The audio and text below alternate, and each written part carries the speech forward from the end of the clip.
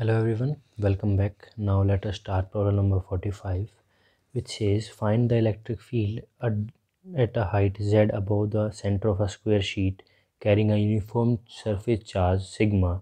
Check your result for limiting cases. Alright, and answer is also given. So we have problem 45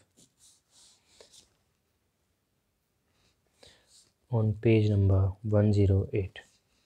Alright, so first of all, it is the problem says that we have a square of surface charge, uniform surface charge. It means it has a surface somewhat, and sigma, and we need to calculate the electric field at a distance z from the center. Alright, from here I think you remember the previous problems we have discussed of similar types. Example 2 in the book is solved by a similar method, that we have a uniform charge, linear charge, and we need to calculate the electric field perpendicular to it. Then we discussed in problem number 4, I guess, problem number 4, that we discussed a square. There was a square and we calculated the it also has linear charge density lambda, and we calculated the electric field at a distance z from the center. So only the difference in this question and problem 4 was that here sigma is given and here lambda was given. So in example 2 we found out that electric field net comes out to be 2k lambda L upon z under root z square plus L square. This is for example number 2. Then we further solve for problem 4, and we made changes in this only. The changes were that z tends to z square plus a square by 4, and L will be a square by 2. Alright, these changes were made in the question, and we found that the net electric field was found to be, I guess, 4k lambda a upon z square plus a square by 4 under root z square plus a square by 2. Alright, z square plus a square by 4, yes. So these were found. Now we'll continue the same method by taking this as electric field and calculating and changing the linear charge into surface charge. So let us solve. So now let us start the problem. We have a square. Let me draw it like this so that you can easily clearly see, and we have surface charge density sigma over it. This is sigma. Alright, and we need to calculate the electric field at a distance z from the center. So this is a by 2. This will be z square plus a square by 4 under root. Alright, so electric field by using this formula only, 4k lambda a z upon under root z square plus a square by 2 into z square plus a square by 4. Alright, now let us make changes in this formula, and as you can see that this linear charge is now converted to the surface charge. So the value was 2, as it is 2 lambda, and now it is converted to dA. So lambda has been converted to sigma dA, sorry, lambda has been converted to sigma dA by 2, and so lambda will be replaced by sigma dA by 2. Alright, I guess you can see it, yes. Now putting the values, E becomes E is equal to K 2 sigma Z, integration starts dA and 1a also, and z square plus a square by 4 under root z square plus a square by 2, and the limits from limit will be from 0 to a. All right, for because this is a this is A, all right, and this is dA by 2 and dA by 2. The thickness is dA by 2 and dA by 2. So limit will be from 0 to A only, all right. This because we have surface charge only in that region, na? So 0 to A.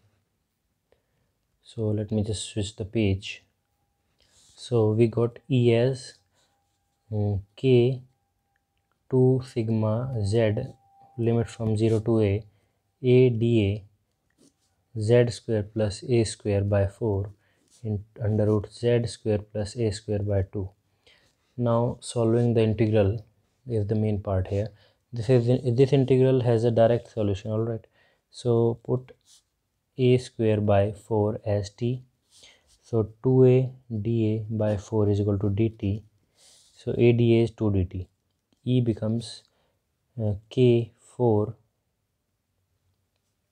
sigma Z from 0 to t, and dt upon Z square plus t under root Z square plus 2t, and I have taken 2 in the 4 only, alright.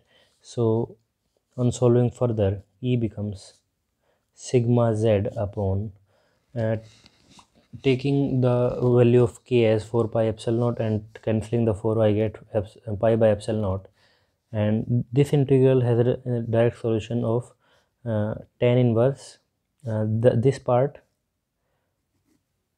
Z square plus 2t and downside Z, and from limit 0 to t, and one integration, oh sorry, 1 2 for this and 1 Z, all right. So this is a tricky integration. You can take out solve it separately, and it will take 2-3 pages, or you can learn it directly. This is very simple integration. In physics you have to learn only 2 or 3 spatial integrals. That's not a big deal. So we have sigma upon Z, Z cancelled, Z has been cancelled, sigma upon pi, all right, and 2 also outside. So I get tan inverse, putting the value of t inside. So tan inverse under root Z square plus A square by 2 upon Z, and minus tan inverse, on putting 0 I get 1, because Z square has been cancelled by this under root and Z also cancelled, alright. So E comes out to be, let me just shift the camera, yes. So E comes out to be 2 sigma pi epsilon naught tan inverse under root Z square plus A square by 2 upon Z minus pi by 4. So this will be the net electric field for a square having surface charge density, and we need to calculate, the electric field at the center, a height Z above the center, alright. So this will be the electric field. So he's talking that you need to check the results if A tends to infinity. Simple, if A tends to infinity, then this term will be this term, angle term will be tan inverse infinity, and we all know that tan inverse infinity is pi by 2. Pi by 2 minus pi by 4 is pi by 2. So we get 2 sigma upon pi epsilon naught into pi by 2. So we get sigma upon epsilon naught, sigma upon 2 epsilon naught, sorry, pi by 2 minus pi by 4 is pi by 4. So you get sigma upon 2 epsilon naught, alright, if A is infinity, if A tends to infinity. I hope you can see it, yes. And if Z is very greater than A, then it will act as a point charge. I hope it is given, it is not given. So we need to apply the formula here. If Z is very greater than A, then for point charge electric field is K Q upon R square or Z square, alright. So if z is very greater than a, so this term will be 0, and then only we are left with only these terms k q by z square. So that's all for this video. See you in next video.